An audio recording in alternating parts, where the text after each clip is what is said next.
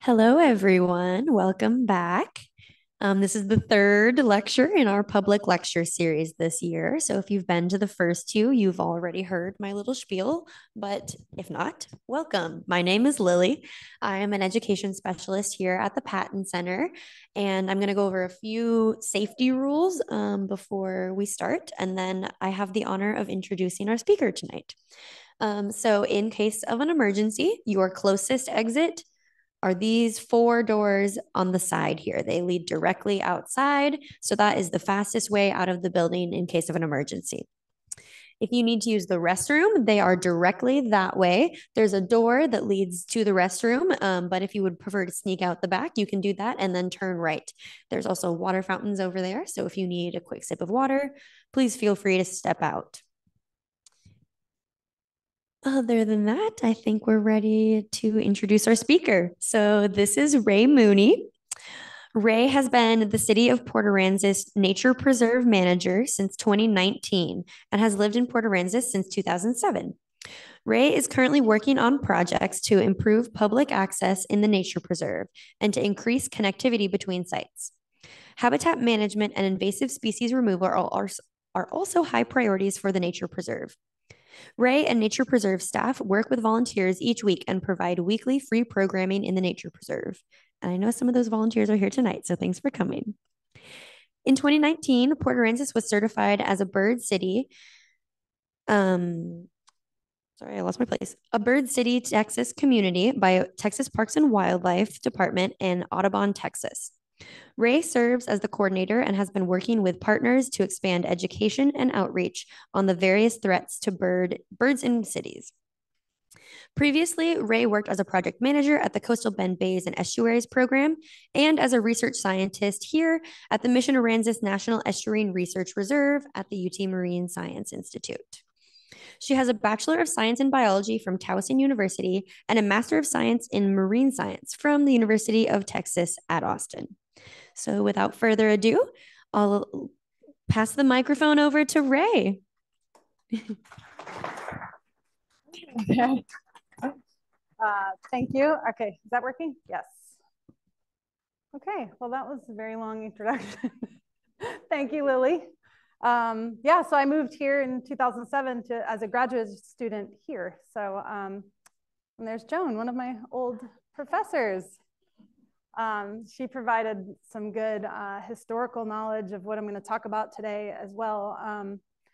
I thought that I would talk a little bit about the history of all the birding sites in Port Aransas, which I learned some of this just last week while I was working on this.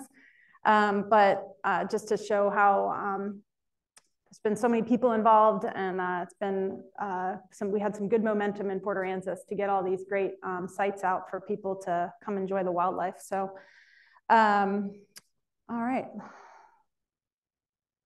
Okay, so I know a lot of people here, so I know you've been to the Nature Preserve, but just so you know that what I'm talking about. So it's all of the nature and birding parks within the city of Port Aransas. So they're all kind of now called the Port Aransas Nature Preserve. So it includes Wetland Park, which is the gazebo across from the post office, Joan and Scott Holt Paradise Pond, the Leona Bell Turnbull Birding Center, and then this large area where we have access on the north side and south side is the Nature Preserve at Charlie's Pasture. So, and there's other great places to go birding in Port Aransas as well. Roberts Point Park, the beach, the jetties, and the Wetlands Education Center here. So there's a lot of good amenities in Port A, not just the Nature Preserve. But so many of you may, I'm sure know, I've seen a lot of you out at the Nature Preserve. Port Aransas is a birding hotspot. So we have that advantage besides all the stuff that we've done. You know, birds are coming here for various reasons. We have our most famous winter residents.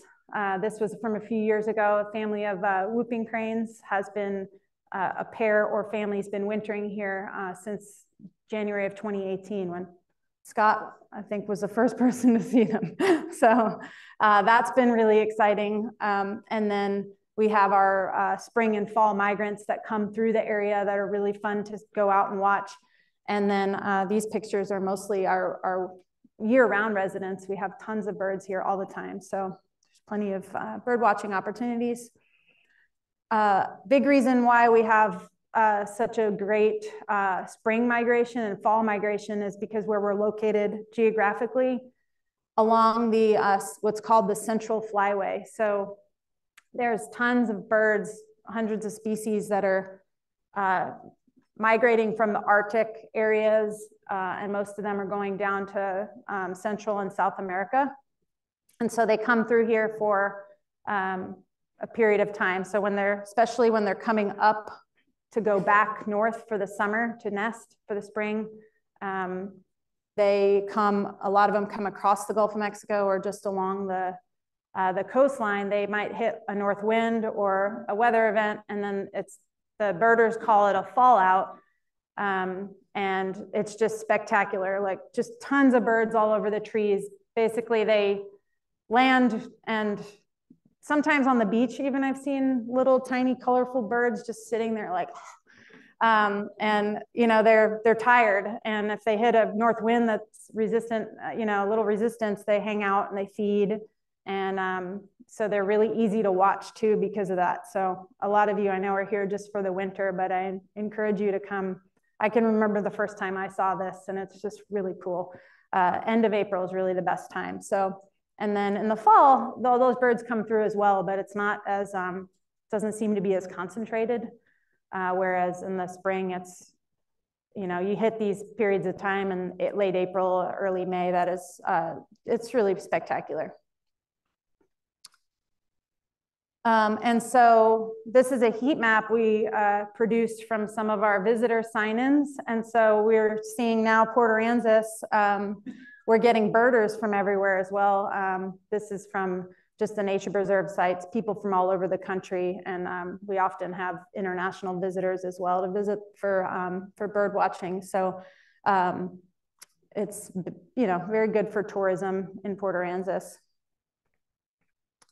And so when I started thinking about kind of what I wanted to talk about, I thought maybe I would, like I said, I would learn a little more about the history myself, talk to some people, read old South Jetty newspapers. You can really go down a rabbit hole on the internet. You can read like every South Jetty article and newspaper on this one website, which is really cool. And I spoke to Joan and some other people about what it was like when all this stuff was starting to get developed. And so this is a picture, I never met Leona Bell, but this is Leona Bell Turnbull. So her, they named the birding center after her. She led bird walks there for a very long time. And she was very dedicated. And so the first birding site in Port Aransas was the birding center. And Joan told me today that they kind of discovered it just by walking along the electrical lines, and they found the pond that is there at the birding center and saw that it was a really great spot to check out birds. So in 1994, the construction was completed, and the part of it was developed because of a mitigation project that they needed to do when they were building the ferry loop in Roberts Point Park. And this was so they worked with the Water Development Board, the city, the Nueces County Water Control District, number 4, and that they own the land where the birding center parking lot exists, and the effluent there at the wastewater treatment plant is emptying into the pond at the birding center. And so the city started leasing the land to create the birding center. And this was really cool because it was the first birding amenity, you know, to make it a little easier for people to get out there. And not everybody was going to hike, you know, through the marsh and along the power lines, I don't think, but probably opened up a lot of opportunities for people. And then the alligators were there, so that's exciting for everybody. And this was the first site on the Great Texas Coastal Birding Trail in Port Aransas. There's, I think, 5 or 6. But the day that the birding center opened, I found this editorial by Mary Judson. She's still with the owner of the South Jetty, where she says that this is the most exciting chapter of the Port Aransas is about to unfold, and it's the beginning. The opening of the birding center will be the boulevard to nature tourism. That's the future of Port Aransas. So I just thought that was so cool because she saw that back then, and you know, no, I don't think a lot of people were really thinking about that, but she goes on to talk about the type of tourists and how they're going to care about the area they're in, and they're probably, you know, going to be, they like to maybe just the fish, see the beach, you know, those types of tourists, and that's the type of tourists she wants to see in Port Aransas. So I thought that was pretty cool. She was kind of hit the nail on the head. So when the mayor and everybody saw how the potential of the birding center, it sounds like they decided to buy this land off of 361 to develop Wetland Park. And again, with the development of the Great Texas Coastal Birding Trail, which is a TxDOT and a Parks and Wildlife partnership, they paid for the construction of the whole thing, but the city purchased the land. And it sounds like whoever they bought it from, it was less than half the value. So it was a great deal. The city was like, this is awesome. You know, we don't have to put that much into this. But the article I read in the paper said that people were often, you know, pulling over on the side of the road, which was Farm to Market 361, not Texas State Highway 361, as we have it now, pulling off from the side of the road and viewing birds in this area. You can see anytime there's water there, there's just tons of birds. So they developed that. And then we moved, the city and a bunch of folks in Port Aransas started working on Paradise Pond. So there's Joan and Scott in the paper shortly after it was opened. And Joan told me also that they would, you know, there's no development around Paradise Pond, except the motel was there, which was the Paradise Isle Motel. And they would kind of hike in from, or sneak in from different areas and get to the pond, because there's not that many freshwater ponds here in Port Aransas. So this was a really special place that had the black willow trees that all the birds love. And so they, Joan's sister, Cecilia Riley, wrote this proposal for the Great Texas Birding Classic. So that's a birding contest that anybody can participate in, but the winner gets to pick who gets awarded the grants. So that's pretty cool. So the winner that year chose the grant that they submitted to purchase and develop Paradise Pond into a official birding spot, because it was private property, but nobody seemed to care, I guess. So as Joan and I were talking about, the motel donated some of the land where the pond is. Does that turn off? No, okay. And recently, some of our volunteers over there were there. We've been removing all the trash that was dumped back there. And so I think they couldn't use it for the hotel. So what better way to donate it? And we'll just keep improving it. Some of the other land was donated by the Christensen family to create the roadway. And then they were able to build the boardwalks and create an official site. So, and then in 2004, they renamed Leonabelle Turnbull Birding Center and Joan and Scott Holt Paradise Pond to honor their dedication to the birding community. So then came the big one, the nature preserve at Charlie's Pasture. In 1998, the city was undergoing their master planning effort, you know, looking at 10 to 15 years ahead, what do we want to do? I was not here, obviously, I was in high school. And they prioritized preservation and development of Charlie's Pasture. I read that in the South Jetty. And an issue that they were having was they're along the ship channel, so there was no hardening of that shoreline. It was just like a beach. All the uplands along the ship channel were from when they dug the ship channel, so it was what's called spoil. All that material, you know, was piled there. but it was eroding away at a rate of 10 to 17 feet a year. And so the city and all the people that were involved in this planning effort, they said there was hundreds of people that were involved, wanted to see something done with that area along the ship channel. So if they put a bulkhead, creating that area to fish or walk or whatever, and then protecting the land that was eroding away, and then preserving Charlie's pasture as a nature preserve. So they built the bulkhead to protect the land first so they could put the road in. And then, so most of the nature preserve at Charlie's pasture is owned by the Texas General Land Office. And the city leases it on a long-term lease for the purpose of having a nature preserve, providing public access and protecting it for wildlife. So that started in 2002, but then they needed to buy a bunch of land to get to be able to get out there and build the road further. And also the area by the pavilion is large. That area, they had to buy all that. And then the 1,200 acres out in the wetlands was leased. So it was kind of a lot to buy all that land and get that started. But then by 2009, they opened the north side by the pavilion. And then 2010 opened up the South Trail. So moved pretty quick for everything they needed to do. There was a gazillion funding partners and all that too. So it was a lot of planning efforts. So this is a picture from 2009 of right after the construction of, you know, it kind of looks like fresh construction out there.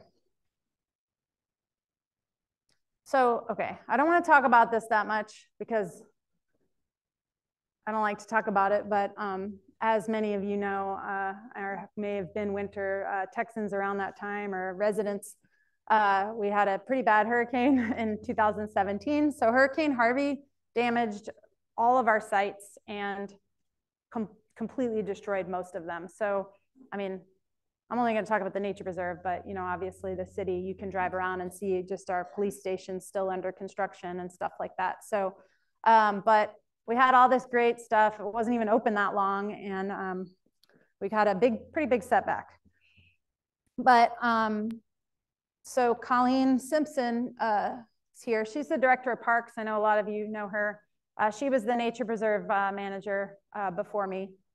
And she had just been hired in 2016. She had all these great ideas. She's a great educator. And that happened. So she had quickly moved into kind of rebuilding mode like everybody. And but one of the things that was in the long-term plan was to build a connection at the birding center to that South Trail. So this kind of catapulted because the things that were destroyed by the hurricane were going to be repaid by FEMA disaster assistance, but new things. So this new boardwalk, that one, if you walk out there, if you've been and you go to the left, that was something that we wanted to do. And there was this opportunity with the Rebuild Texas Fund. So that was with Susan and Michael Dell. So they had created this fund for Harvey impacted areas. And Colleen got the grant for that. She got a recreation trails from Parks and Wildlife Department, funding from the Coastal Bend Bays and Estuaries program and the city of Port Aransas, and built that boardwalk. And it was amazing because by March of 2019, it was open, which is pretty quick after the hurricane. And so we had that, like she talks about, I mean, I lived here and I would go out there and stuff. I mean, it was just so awesome to have a spot again to go out there and be out at the birding center again. Everybody was, you know, really happy about that. And so by 2022, beginning of last winter, we rebuilt the birding center boardwalk, the direction it used to be, and then the South Trail. So that's what that picture is there. And there's the whooping cranes out in the distance. And so that was the ribbon cutting for that. So we had a lot of, took a while, but we've had a lot of good progress. Now, we also, last year, we did our open space master plan for the city of Port Aransas Parks and Rec. And one of the big things that we discovered people wanted and what we wanted was also, again, that creating the connectivity with parks. So that you could walk from one to another. And so we were able last year. So this map is showing basically the trails in the nature preserve. So this red one, that's the Salt Island Trail that has still not yet been rebuilt. Probably won't be for till next summer, like 2025. But all the green are trails that you can walk out on, and yellow as well. But the yellow ones are going to be improved soon. So I'm going to talk more about those in a little while. But one thing that we were able to do was connect Paradise Pond. So I'm going to talk about that in a second. So that's connected now over to the community park. So you can take that walkway. And the city is going to be improving Ross Avenue this year. Like, I think they already have a contractor. So there's actually going to be a sidewalk. So you can walk from the community park down to the birding center, which is going to be great because the dump down there, excuse me, the transfer station.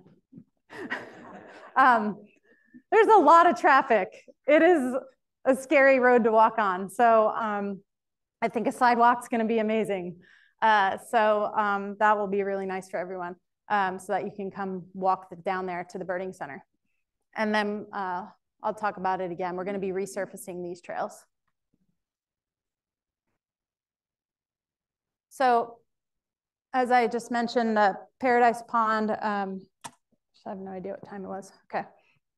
So, well, I'll just get a short history on Paradise Pond. In 2015 and 16, this land back here was starting to get developed. So they were clearing that land. It kind of opened up things a little bit on the back of it. And then AEP came in and cleared their right-of-way, which is for reliability of service and safety. So, but it was pretty shocking to everybody. And that's what's kind of spearheaded the city to finally hire a nature preserve manager, is because they saw the outcry. Like, it was very emotional for everyone. And then a year or less later, the pond filled with salt water from Hurricane Harvey, and that further killed the trees that did survive. So that's kind of what we're dealing with there. Colleen had worked with Scott and the fire department and the golf course to pump the salt water out of the pond after the hurricane and fill it with fresh water and pump it and fill it. And so they were able to get that salt water out and probably saved a lot of trees. But anyway, we've been planting like crazy. So we are working on it. But the developers held these lots for us. So those are 6 residential lots that could have been homes. And they held them for us. And we bought them about 2 years ago. They sold them to us for half of what, or less than half it was appraised. And with the Parks and Wildlife grant, we bought that and city money and extended the boardwalk across and connected over to the community park. We are going to be, we planted some trees. Oh, I got pictures here. Yeah. So some of you might have been there. We planted some trees last December on the new lots, and we're going to be planting again the Thursday before the Whooping Crane Festival, February 22nd. So anybody is welcome to come. Here's what the trail looks like going over the community park. It's 6 feet wide, and then the boardwalk extension. So I encourage you to check that out if you haven't yet. Okay, so other things that we're working on. So when the birding center was developed, the water district didn't own this property next to us, but now they do. So they've added it to our lease. And so we're going to be adding parking. So if you've been over there this winter, it's like crazy sometimes with the parking. So we're going to go from 14 spaces to maybe around 66 parking spaces. So that'll be great, again, for the safety of you know, when you're parking like way over here and you have to walk and all those trucks are coming through. And then we're going to be resurfacing the existing lot and kind of connecting it over to here. That's probably going to happen this summer. We're working on it now. And then the final piece of the trail connection from this is the birding center boardwalk. There's a cement trail here, and then there's like a dirt trail. We're going to be resurfacing this also this summer. So this connects over to the south trail that takes you down Charlie's over to 361. So that's also being in the design phase right now. So Clay's Hill Trail is that little trail that's across from the pavilion on the north side of Charlie's pasture. We're going to be resurfacing this. Right now it's just a mowed trail. So we're gonna be connecting it to the concrete paths that are here and going up the hill and adding some little observation decks with shade. And then we're adding additional anti-vehicular fencing in some areas. We don't have fencing around the nature preserve so that people know you're not supposed to go out here. You're supposed to go on the trail. So this is kind of way out in the future plans, but the city does own this land. It's on the southern end of the city limits by the water tower. And we're planning to put in kayak access here. So I was planning to apply for a grant that they said would be announced in the fall, but I haven't seen it yet. But the boating access grant for Parks and Wildlife Department. Parks and Wildlife already has their paddling trail on Mustang Island. So we could add a site here in Port Aransas city limits for that paddling access on the back side of the island. So we're sort of in the planning phase. We need to design it and permit it, which is going to take a few years. So this is, several years out. Yeah, this is Gulf Waters RV. Right across from the entrance. Yeah, oh, well, or here, yeah. So I think this is like Cinnamon Shore South, Gulf Waters, maybe. Okay, so I'm gonna kind of switch gears now.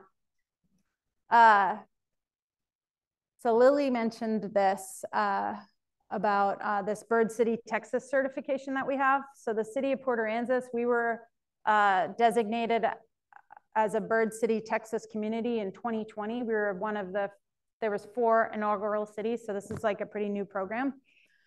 And this doesn't have to do with the amount of birds you have in a city, although we do good with that too. But it has to do with what you're doing to create safe spaces for birds. If you're, protecting habitats, doing community engagement, working on invasive plants, all that stuff. So we created a group, and basically me and Colleen, we already kind of knew what all the people in the community were doing that reached all these criteria. And so we went out and kind of talked with all of them. So we have a pretty big community group. We want to do this program, basically what you're doing already, or help us do this and do more, all these things. Would you be a part of our group? And so we committed to doing these 26 different actions and activities that help birds in our community. And these are just our partners. And so I just kind of wanted to go through a few of those because there's some that are things that you guys can do also. So one thing that they were super impressed with was our invasive plant removal efforts. So in 2013 or so, the city applied for a grant. They started seeing that this Brazilian pepper tree, which looks like this, was becoming an issue. It's interesting because I've seen in like old newspapers, there was a Garden Club of the Month featured a Brazilian pepper tree in 1986 or something like that. So they were here, but they didn't become a problem till like, I don't know, people think maybe 2008, 9, they started seeing more and more. And then, so I don't know what happened, but they clearly became a problem because this is a map of all the green is Brazilian pepper tree. The colors indicate various heights. The problem with these trees is that they're going to take over the grassland prairie. And that's the pretty grass area. You drive on Mustang Island, the beautiful grass. That's what the island really should look like. And in the state of Texas, there's about 1% of the coastal prairie remaining. And we've lost all of that due to agriculture, development, and a lot of it from suppression of fire. So before we built buildings and cities, we would have wildfires here every 2 to 5 years. And so that would keep the woody plants at bay. And it would, the grasses love fire. And all the wildflowers that grow in the grass, it's incredibly diverse area. So like inland Texas, just a little bit, a lot of that should be grasslands too, but a lot of it turned into shrubland for those reasons as well. But here on the island, we didn't have a problem really with that many of those other native shrubs, but the Brazilian pepper tree has become a problem. So the areas where they invade, they'll just be a monoculture of Brazilian pepper tree. There's no other diversity. And a diversity of plants leads to a diversity of bugs, which leads to a diversity of birds and other animals. So it's really important. So this partnership was created. The city started that with the Forest Service and the Lady Bird Johnson Wildflower Center. And it's all these agencies, and we have citizens. We're working towards removal of Brazilian pepper tree. So we help each other out with work days, and we help each other write grants to get money to do it and all that stuff. So it's been really a successful partnership. So what's the process to get rid of these? You have to use chemicals, herbicide, unless it's small enough and you can pull the roots out. So, but you can do it. You have to do it responsibly. Just put it on the plant, not spray it all over the place. So we do it. There's a way to do it where it's not going to have a lot of off-target damage. So is there a program in like 5 years to get them all out of here then or something? Well, there's a lot of seeds. And then there don't always, when you spray it with the herbicide, it doesn't always completely kill it. Sometimes it does, but then there's a lot of growth after from the seeds that are underneath the tree. So then it's a lot like in the nature preserve, we might work on 50 acres and we get somebody in there to do that, but then we have to continue all the time to monitor and pull them up or retreat them. So it's a lot.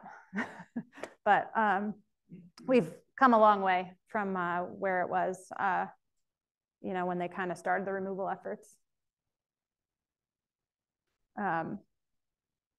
So I already kind of talked about fire, but we do use prescribed fire in the nature preserve also to manage the habitat. And this is a picture from like 3 days after a fire. It's really cool. So if you're ever around when we have a fire and you can walk through the trail after, it's really cool. And so with all that, we've been doing a lot of native planting and habitat restoration. All the volunteers here have helped with these.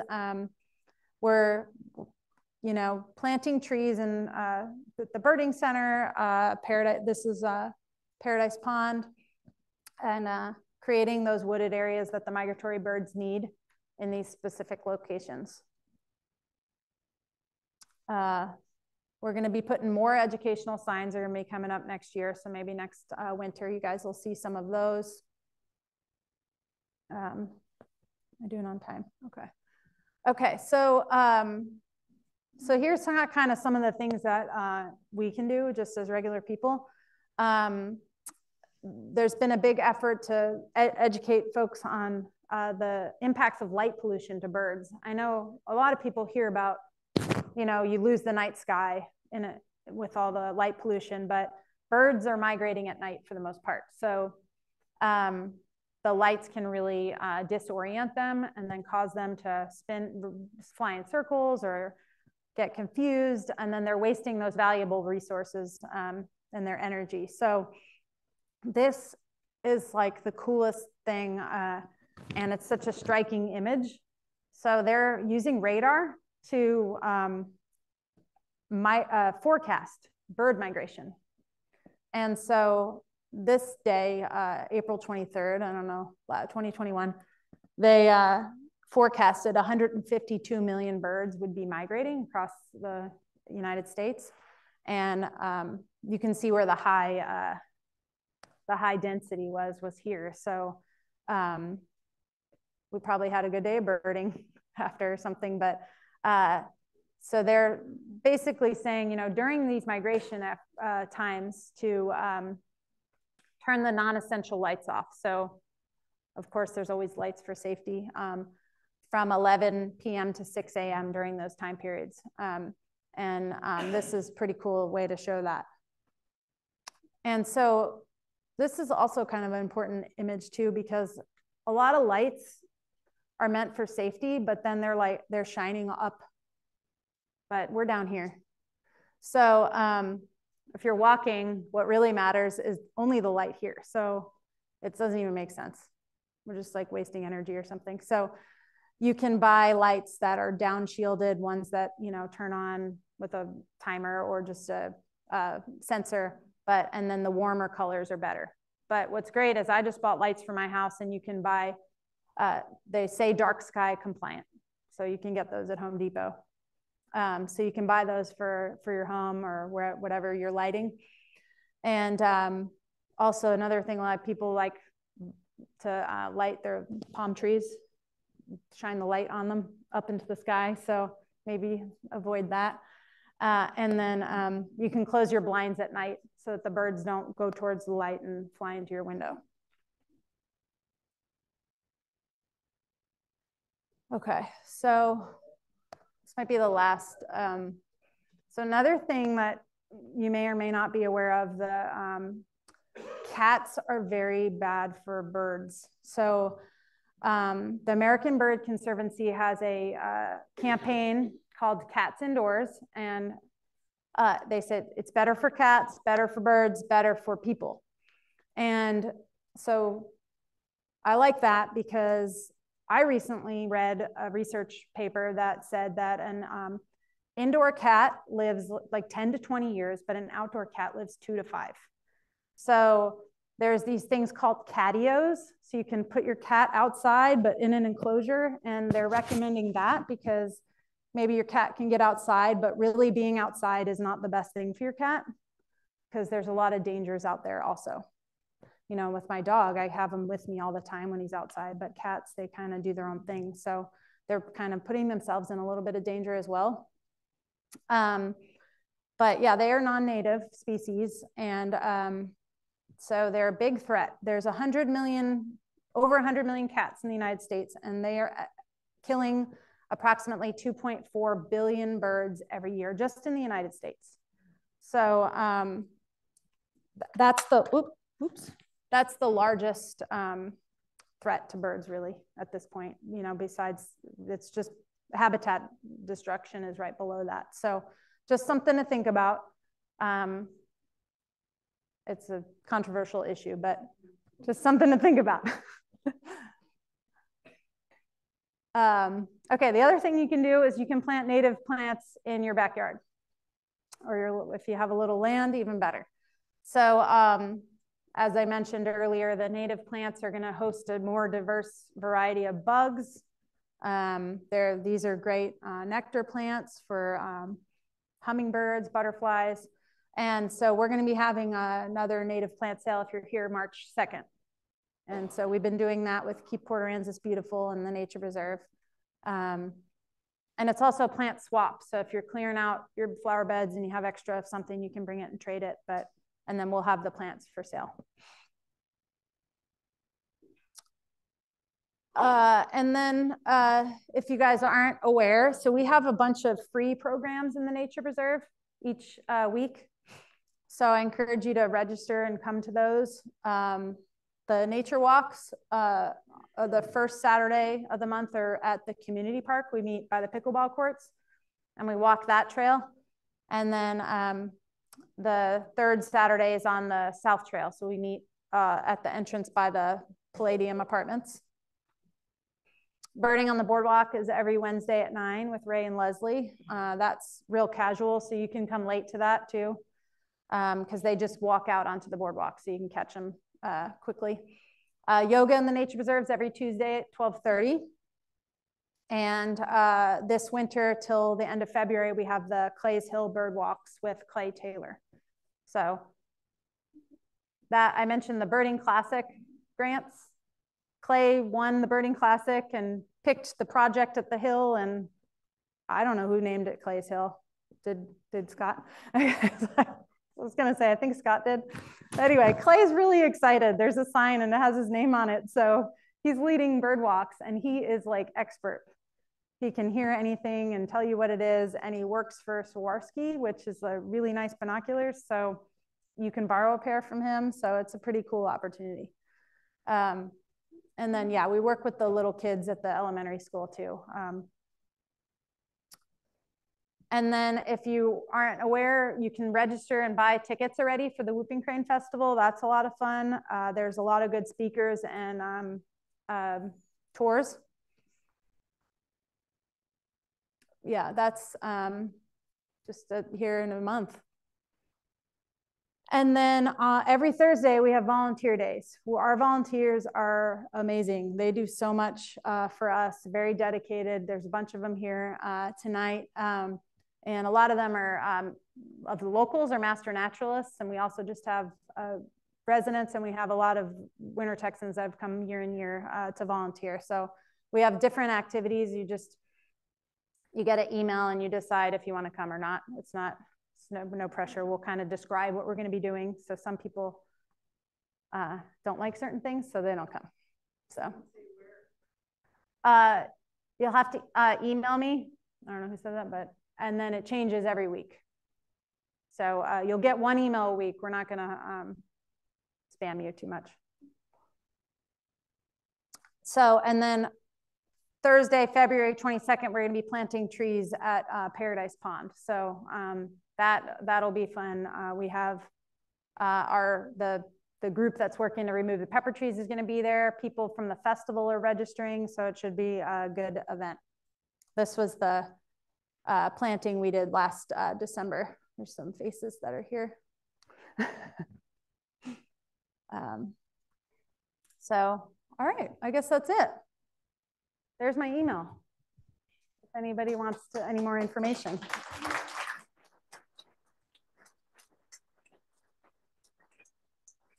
If you have any questions, you can go ahead and raise your hand and I'll bring the microphone around so that everyone can hear where your question is.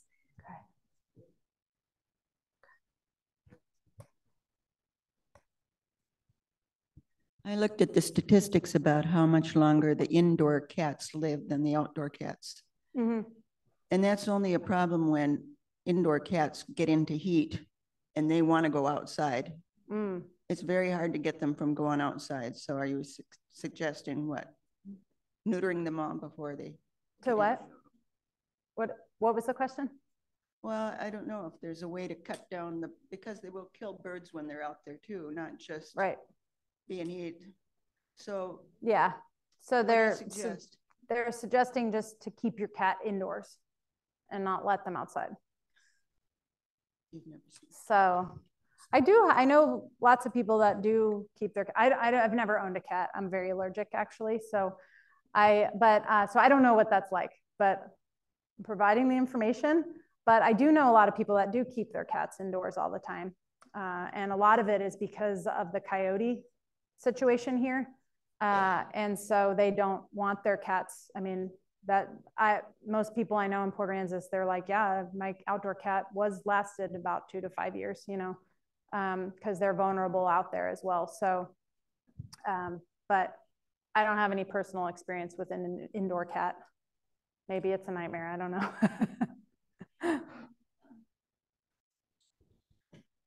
I'm just curious as to what herbicides you're using. So you can use glyphosate, which is Roundup. Right. Or what we use is called triclopyr. So there's a product you can buy at like Ace Hardware, and it says brush killer or stump killer on it. And that's usually the triclopyr chemical. And I think that works a little bit better. Because plants develop resistances to herbicide use. Okay. So do you use a surfactant with it? Do you know what I mean by, okay. Yeah. Do you use that with it? Yes. Yeah. Okay. Depending on, and then certain chemicals need to be mixed with an oil. Right. So that it adheres better to the leaf, to the green surface. So there we have a couple we have a little cheat sheet. So all the different chemicals. So if anybody wants that information, you know, we can help give you what we've experienced is the best. I usually tell people to buy that stump killer. Cut the tree and put it right immediately on the stump, because it calluses over very quickly. The other thing I wanted to mention is that as a grower, monocultures are always a bad idea, because not only will it impact your native populations of birds, bees, butterflies, and other things, but diseases. So it will impact, and then you won't have the diversity. Yep. So yeah, the diversity is important for so many reasons. Yeah. Has anybody done any work with cover crops or anything to enrich the soil? We had thought about that because the issue we've been having with a lot of the pepper tree removal areas is invasive grass moves in. So we have talked about using cover crops as maybe an option, planting those right away. That way the soil can be enriched. It's covered. That maybe the invasive grass won't move in, and holding the soil there. So we just have not done it yet, but it's a good suggestion. I know where you can get good seed. Okay. Green Cover. Okay. They are a business in Nebraska and Kansas. Okay. Green and Cover. You look at them online. Okay. Thank you. So you're welcome. Any other questions?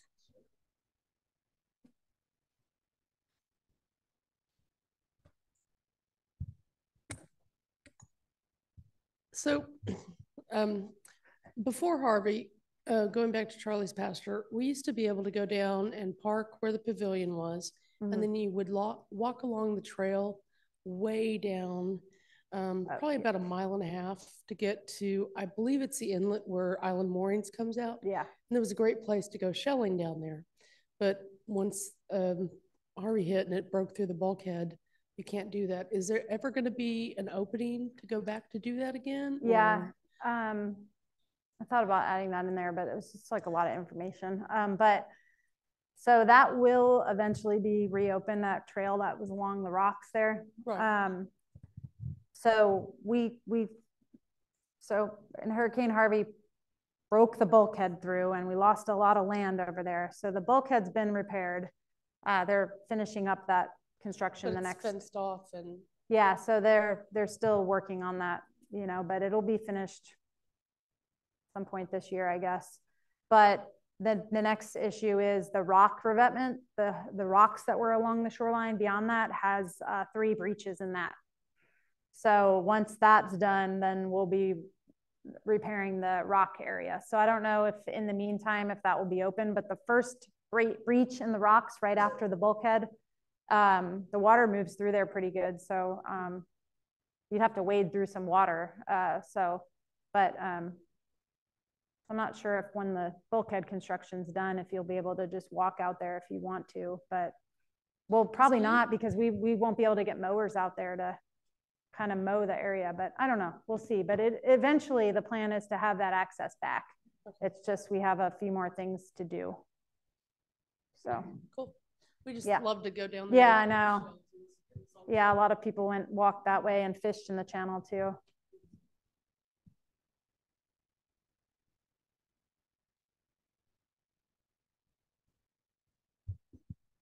Could you show us on the map how you would go from Paradise Pond to Charlie's pasture? Yeah. Okay.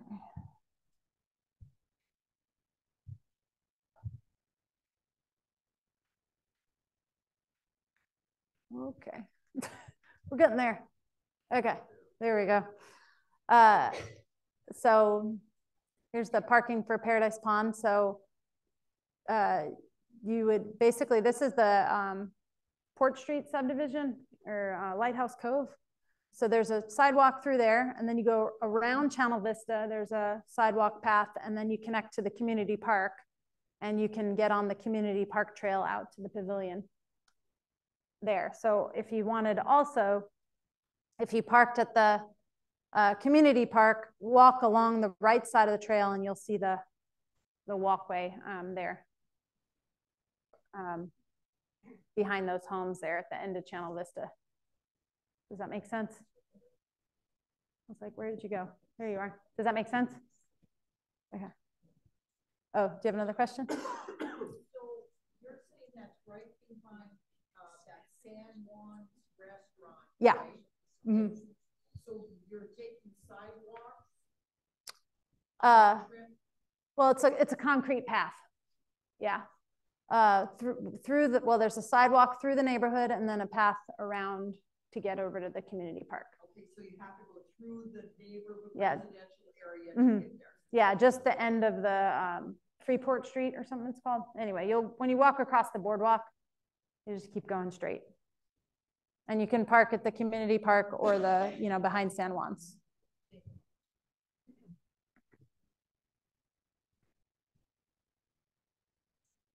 Any other questions?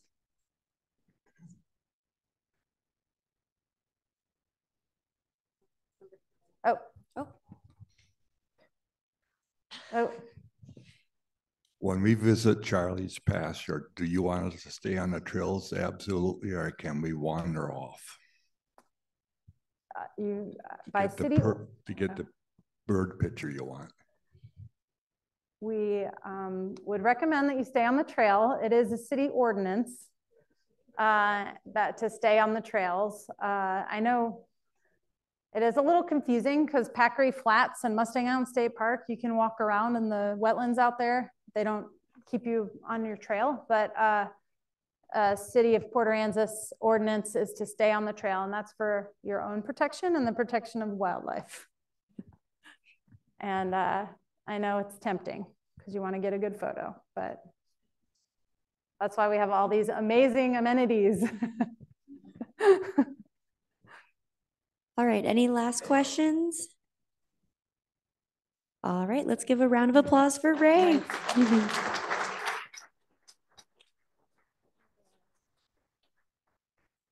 We would love to see you back next week. We are going to have Dr. Jordan Casey presenting next week, and she's going to be talking about marine food webs.